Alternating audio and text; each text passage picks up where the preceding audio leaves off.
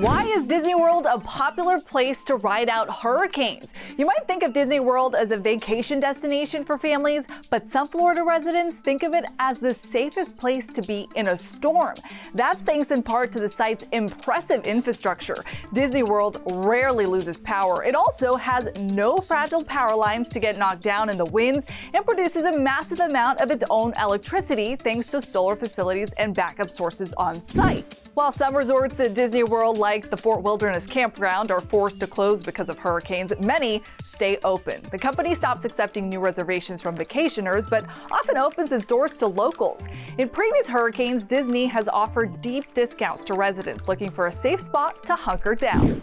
So why would residents stay at Disney instead of a shelter? When it comes to riding out storms, the House of Mouse is a well-oiled machine. Employees, known as cast members, volunteered to work on what's called a ride-out crew. They pass out lunch boxes to visitors, make sure everyone is safe, and some even dress up as characters to keep scared kids entertained. As soon as the storm is over, those same crews fan out, cleaning up any damage and get the parks up and running as soon as possible, returning the site back into the most magical place on Earth. With the Why, I'm meteorologist Kim Castro.